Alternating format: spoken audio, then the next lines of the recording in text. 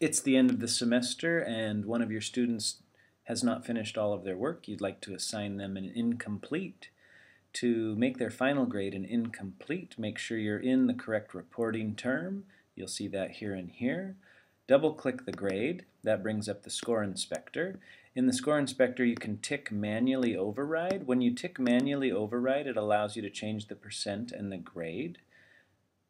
I'm going to tick that, and then it allows me to pull down, and in our school we have added INC for incomplete. This allows you to choose incomplete. You can close the window.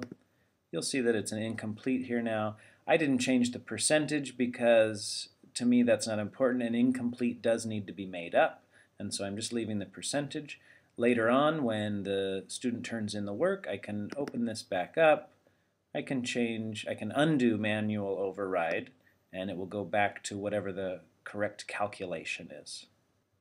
The only other thing you should consider is that once grades are stored, and typically this would be the case with an incomplete, is that you should probably talk with whoever is in charge of storing grades at your school so that the new grade can actually get put into the student's historical records, because once the grades are stored, changes to the gradebook no longer affect the stored grades.